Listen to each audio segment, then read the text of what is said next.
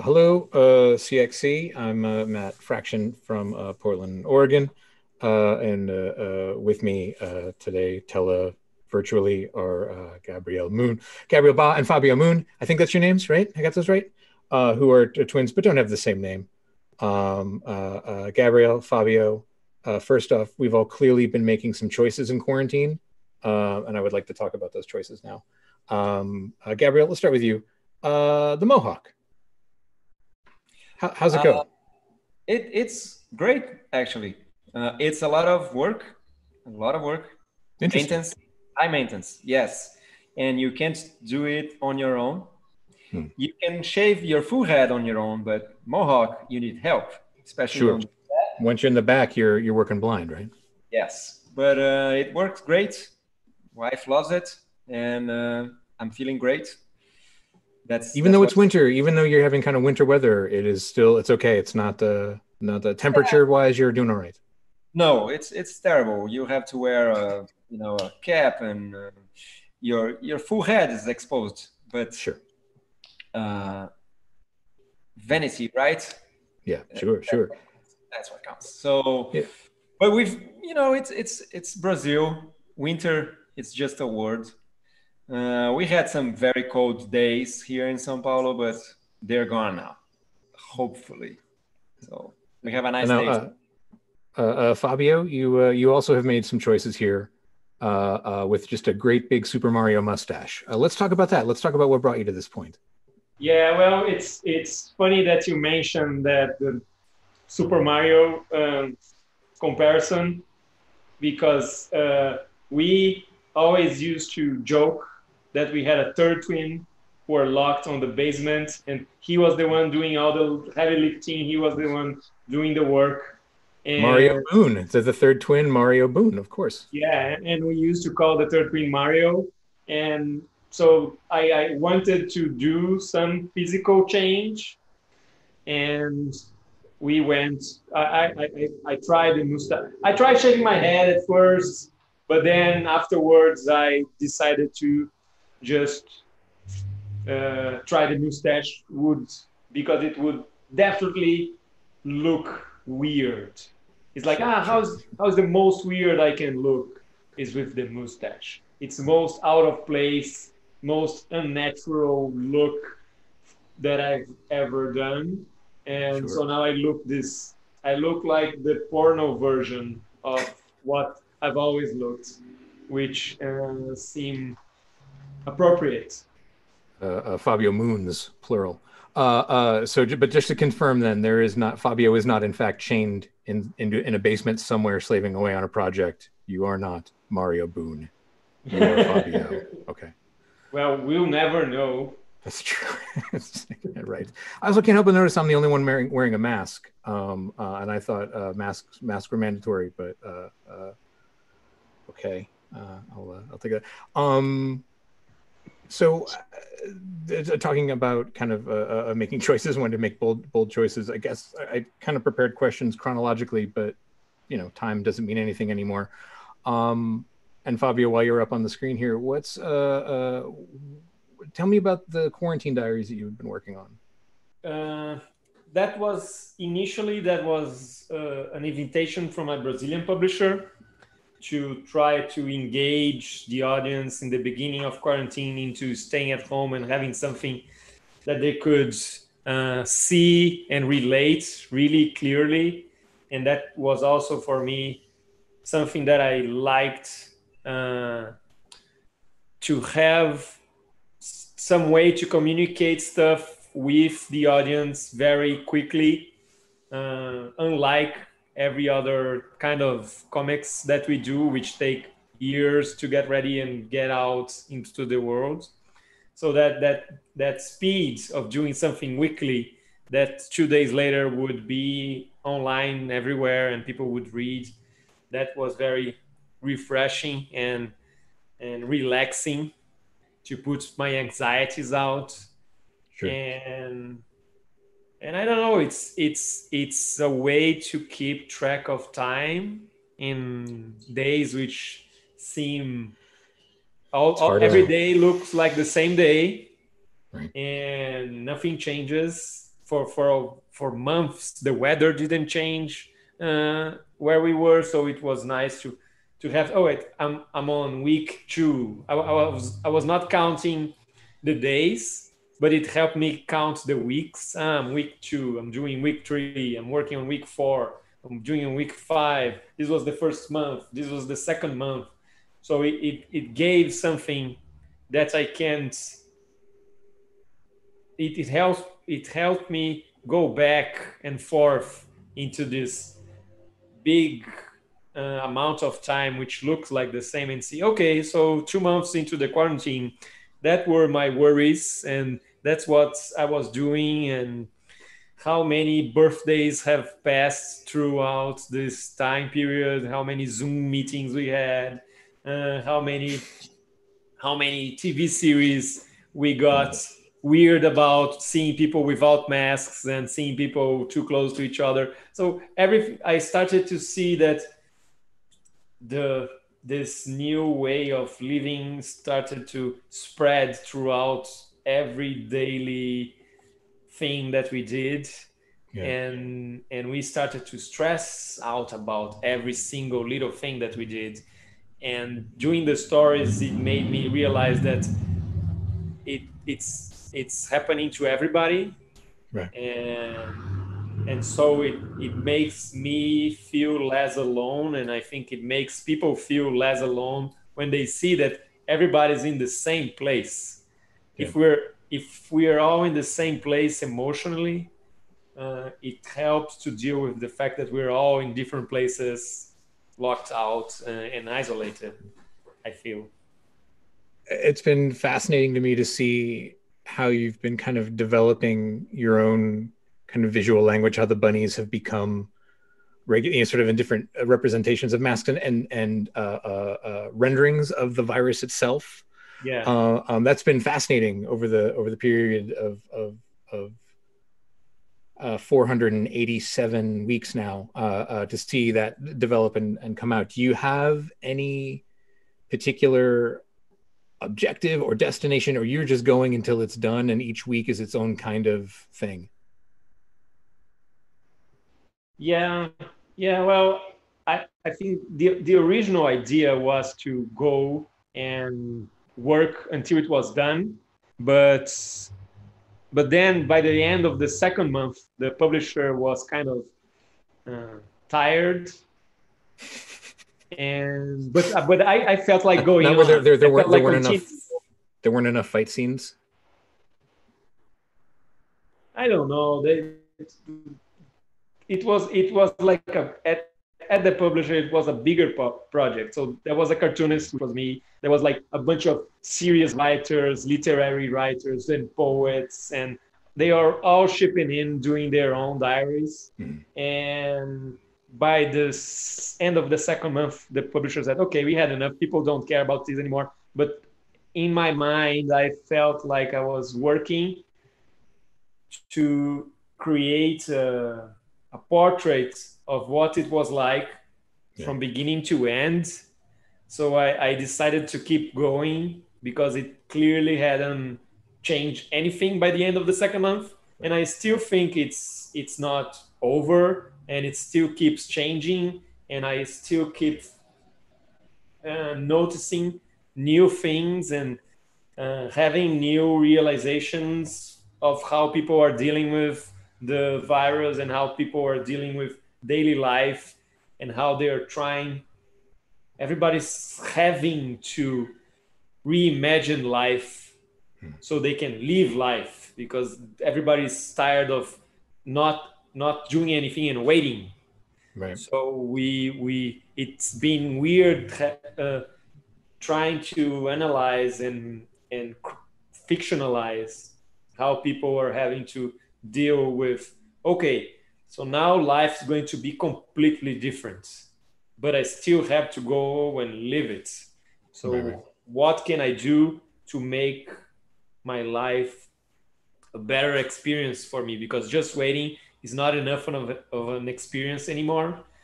So people are all trying to come out with new solutions and different ways to make every day count and to make every day different. And it can be inspiring. Yeah. It's very telling to me that the person in the position of authority decided at the end of 2 months they had had enough of it, because they think that's part of the reason that we're still in this mess. Is everyone made it about, there's this belief of like, we did 2 months and that's enough. Now we're through, and it's totally not the case. And now, Ba, you just decided that your audience, your readers could just go fuck themselves, and you didn't care about reaching out to them through this, right? So you've not been doing a diary project. No. Because you hate the readers, or you hate comics? Both. No, I hate the readers because they read comics. Oh, interesting. Yeah. No, it's just, I don't know. It can be very demanding. Sure. Well, we're all the three of us are about, I think I'm like 8 days older than you. Is that right? Yeah, you're kind of little month. End of May. No, you're in December, right? Yeah, we're in June. Okay, so but we're okay. So, all right, okay. We're very close though in age. Yeah. I know, Ba, you have a 2-year-old. Yes. And that changes everything. That changes everything. Yeah, it changed 2 years ago and has changed ever since.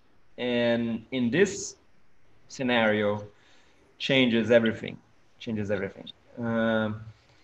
So she is my quarantine diary. Right. You know, I put all my energy when I'm not drawing comics on raising her, and that's what I did. Like for the first 3 or 4 months, I couldn't really get back to work when we went into lockdown, because we were at home all the time, having to, you know, give 100% of our attention to our daughter. So yeah, kids that age are not, are very hands-on, and maybe you get 40 minutes out of a nap, but we talked, our sort of families spoke a couple 100 years ago. It's all, I can't remember how long it was, but it was interesting that we talked about you trying to find the place in your house that you could set up to work. But even then, it's all such a permeable membrane, because out comes Anna, and like, okay, and now you're sitting on daddy's lap, and maybe drawing isn't happening and stuff like that. Yeah. Eventually, I had to start leaving the house again and coming to the studio. So every once in a while, Fabio and I are here together, wearing a mask and working together, because I can't really work from home. And it's not only a physical matter, but also the mindset. And I don't really want to work from home. That's the other thing that's really hard to explain to people, is like, no, my kids are way better than work. Yeah, they are. And, it's way more fun. Yeah, and she's way better than everything. Like, she's in this stage where she learns how to speak so much in a month, and then 2 months, and now, and she mentions things that happened like a year ago when she didn't speak. Yeah, it's crazy, right? It's crazy. So, put that next to work, or next to crazy world upside down. Of course, I want to stay home and be with my daughter. Yeah. So that's my quarantine journal. But we're back to work. I'm back to work, slowly getting into drawing and writing again, and that's what I can do. What was it like launching the biggest Netflix TV series of quarantine while you were in quarantine? What was it, Well, and how different? You know, Umbrella season 1 was huge, and it sounds like season 2 was huger. Just what the numbers are talking about so far. What was this entire experience been like, both when you could go around the world and be a part of it, and then when you could go from your kitchen to your bedroom and be a part of it? yeah, I think that's the biggest difference, because the numbers are so absurd. I can't really grasp the success of the series. Is something that I would never be able to touch. There won't be enough memes and stuff on the internet to show me how successful the show is. But yeah, I'm at home, and I Like can't. if you release a TV show that 150 million people watch in a week, but you never leave your house, did the show actually come out? I don't know. Yeah, that's the mysteries of life. But Speaking of, by the way, Tallulah has a lot of questions for you, so great. buckle up. She's yeah. No, I love that's the only, I think, connection I really have with the reach of the series, because my friends watch it. My friends, who, by the way, don't read the comics, and their kids watch it. So I have family. They're waiting for the trade. They're going to get the collection. They're waiting for the collection. Yeah.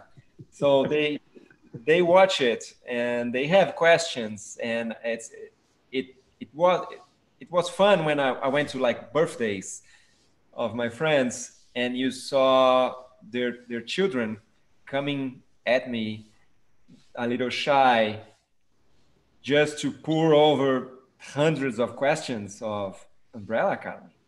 And so that's the fun part of it. That never happened with the comics.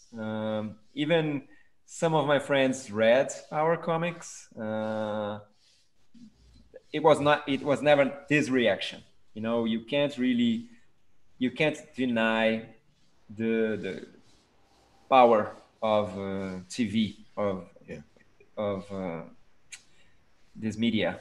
So that's the only contact I have with the audience for real.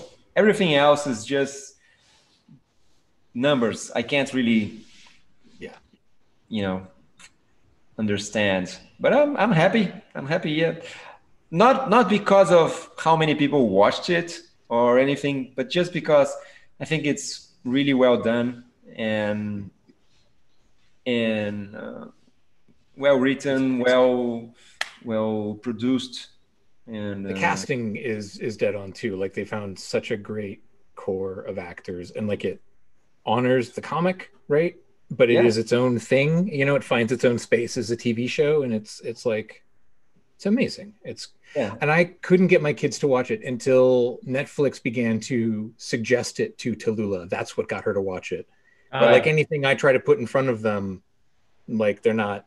I have to kind of not share things that I'm into to hope that interests them. Because if I try to put something in front of them, they're like, I'll get to it. But yeah, once the algorithm started to suggest it to her, she was like, oh, maybe I'll try this. So that was the only thing that did it. The algorithm, all the algorithm. Yeah, we need that for comics. Algorithm. Yeah.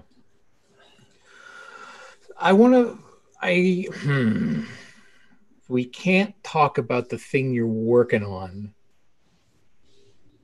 although I want to. So I'm going to talk about it without naming it. But in all the stuff I wanted to talk to you about, both of you guys, were about the pieces that you've worked on together. So before you kind of dive into that, like, just tell me how you work as a team? Because like starting from DAYTRIPPER, the two of you were, or maybe even predating DAYTRIPPER, I'd have to go look, but when you work together, you simply go as the two of you. There's no written by story, you know, pencils by, inks by.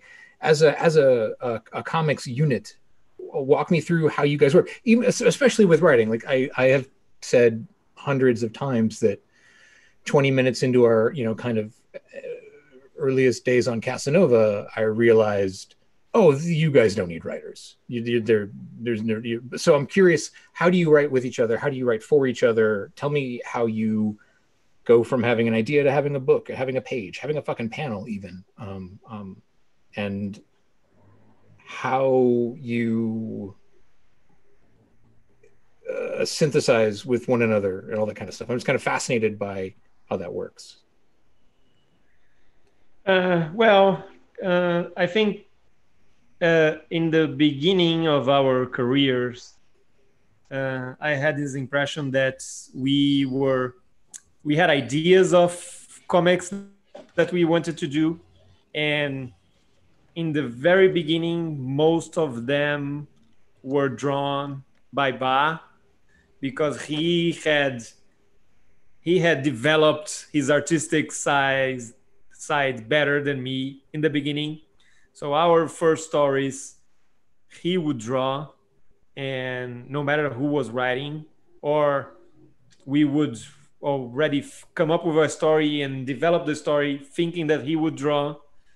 And but then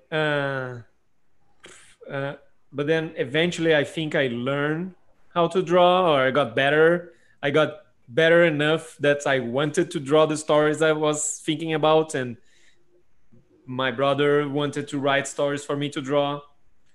But it's very weird when you're working on the same space. It feels like a game, and you're just writing down ideas, and then you show the other, and then it's this back and forth. So writing has always been this back and forth between writing a piece of text, which mostly is like a dialogue exchange, and trying to come up together of a way to break that down into images, or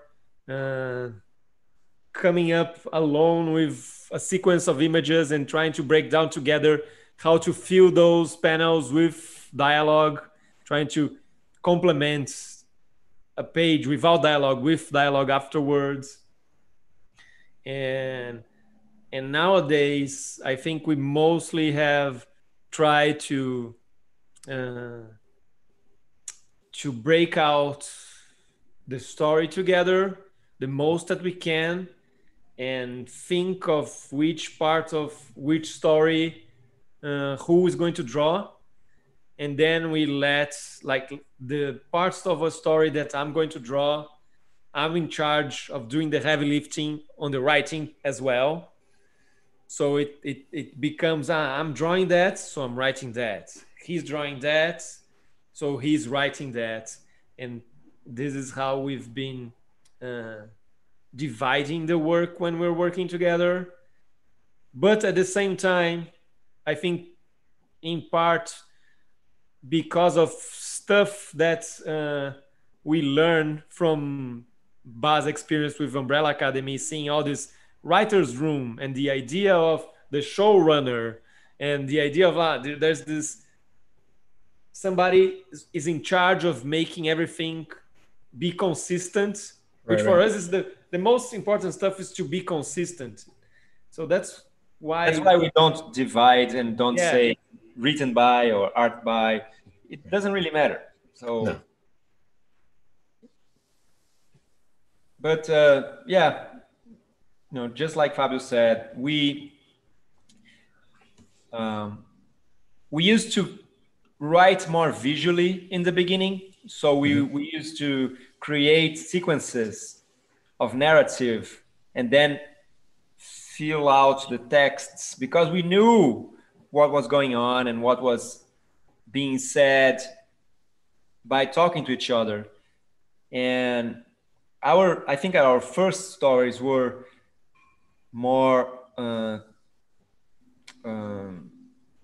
light on text. So the dialogues were more direct and more, you know, we used to choose our words very closely, but we wouldn't say a lot on the pages because they were very visual. So as time progressed and we worked on more projects and with other writers, you included, we learned that we could fit in more writing on the pages. Yeah, especially learning, especially with Casanova, especially like the beginning of Casanova. Yeah. Those complex dialogues, you know, complex dialogues, and you know, more interaction, and it's funny. You guys have gotten more wordy, and I've gotten less. yes. But that's what that did for us is what Fabio said. Like, it's easier for us to try to write the pages we are going to draw, because even though we have a lot of the same background, the same influences, the same storytelling style, we do have our differences and our strengths. And sometimes just taste, I would imagine taste, right? Just taste, I like these kinds of things. Well, yeah, and sometimes the way I lay out a page is not the best for Fabio. Right. So it's better if he layouts his pages. So if he's going to lay out his pages, it's best if he writes what's in them. So that's how we're dividing the work now.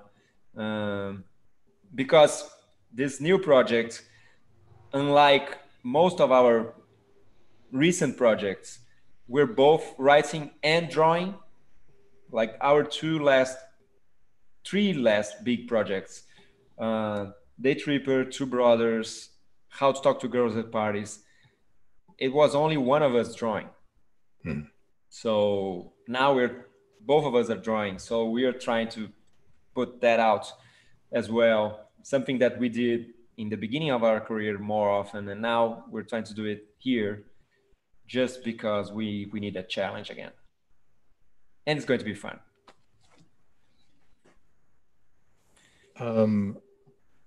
When you guys were out here last fall, I think, and we were looking at you kind of do, it's almost like an entire text version. I mean this differently than a script, but like you kind of block the panels out in text where there's a kind of describing what's happening and then kind of sample dialogue fit into rough frames. It's this sort of paragraphs artfully designed to suggest where the pages are going.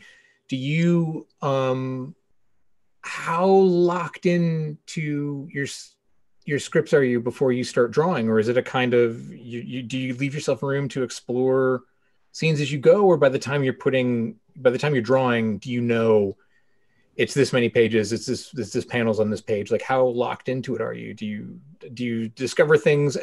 I guess what I'm asking is, do the artist Bá and Moon find things that are surprising in spite of writer Bá and writer Moon being the same people? That makes sense. I think we like knowing, having it written before, have everything written, so we know what's being said, what's the space that we need for that text, and because that affects all the choices that we make on composition of the panels, on the amount of details we have on the art, just to not draw attention away from what's being said. And yeah, very rarely something changes on our scripts after we draw. Before we draw, we have to be happy with the script. Sometimes we tweak a little word or two, but it's so much less than what we've seen change in a regular comic. After when there's a writer and an artist, they change so much. Like the script can change so much after the pages are drawn. Yeah, when you get your comic and suddenly there's a balloon that was not on the script. Yeah, that doesn't really happen with us. Right. But we can have these sort of ideas while we're drawing. Sometimes, because sometimes we have to fight. Yeah, sometimes we have to fight the urge, the idea to redraw, like the same way we fight these ideas to rewrite the script. We have to fight the ideas to redraw pages. Like, we are on the third chapter, but now I came up with a better way to go back to the first chapter. We try to avoid that as well, but it for us is like the same. The words we choose, they're as precise and precious as the images that we draw. So we try to look at them the same way, and we try not to change a lot. So we try to think of everything in pieces, but at the same time we try to think of it in the whole, so we know of what we have and what we need to change has to be changed while it's being made. I don't know if that made sense. Sure. No, totally. So how does that work when you're doing something like Two Brothers and you're doing an adaptation of a novel? We kind of had to write it all before we started drawing. Just to make it work, to see it through and see that it would work and how long it would be, because we had no idea how long it would be before we drew layouts with text of everything. But strangely enough, we spent 4 years working on that book, and after 2 years trying to come up with a way of writing the script, and then trying full scripts, and then trying layouts with text, we finally got to a way we were happy with. But after 2 years of not drawing anything, we were getting crazy. So you have to, like, you're adapting stuff, you have to read it so many times that it feels like you're creating. You have to read it as much and think about what you're reading to see if you can understand what the writer was thinking while he was reading, so you can understand the subtext. And you have to search for all the subtext so you can try to include some of the stuff which is not on the writing. You can include that on the images. Right.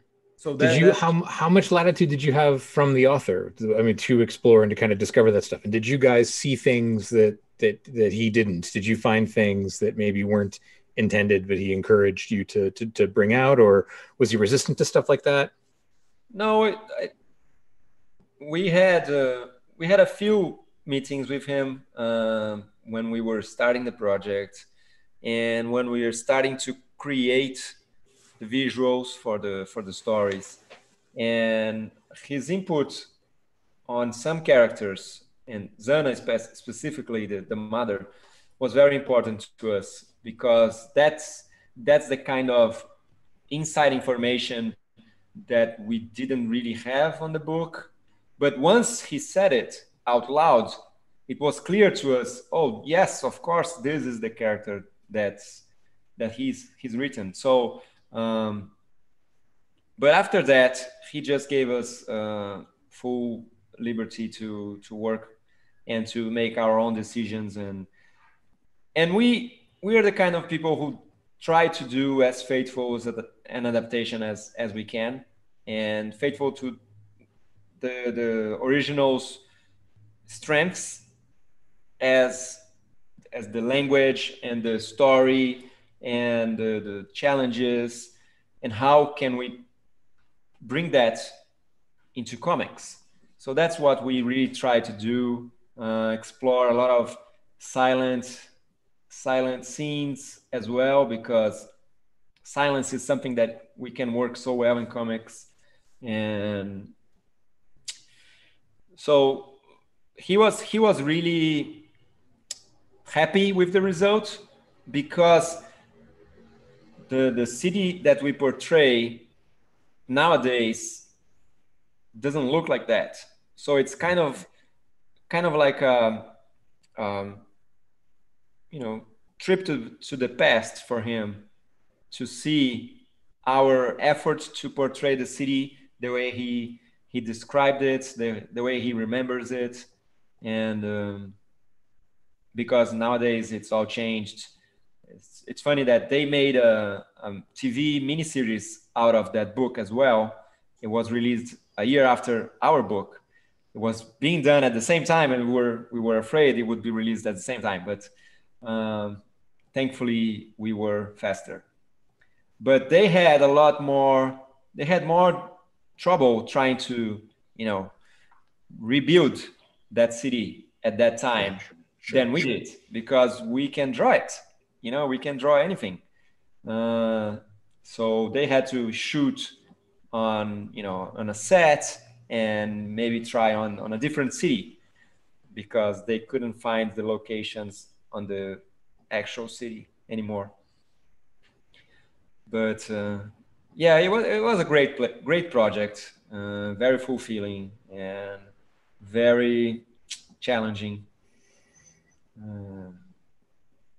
And the author is like one of the biggest authors of in like contemporary fiction in Brazil. Like, it was not a small project. It was not like there are a lot of eyes on it. There's a lot of attention on it. It was a Yeah, no, he's probably the biggest contemporary Brazilian writer, and it's his most acclaimed book. Yeah, right. Yeah, so I guess we're almost out of time. So tell me about the play that was based on your work, and tell me what you liked working. How was that experience? What did you like about it? What worked? What didn't? How did that whole kind of, that was a really fascinating time to be talking to you guys, to see this, you growing into this kind of new space. Tell me about it some, because I bet most folks don't know about it. yeah. Oh yeah.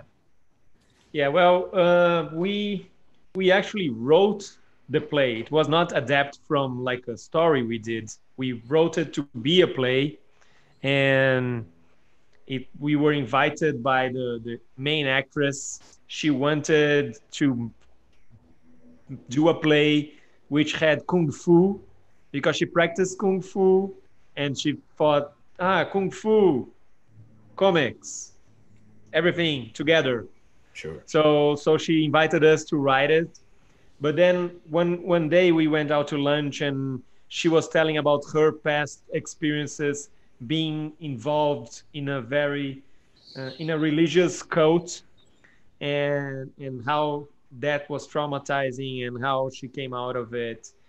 And she kind of wanted to put something about that into the story as well.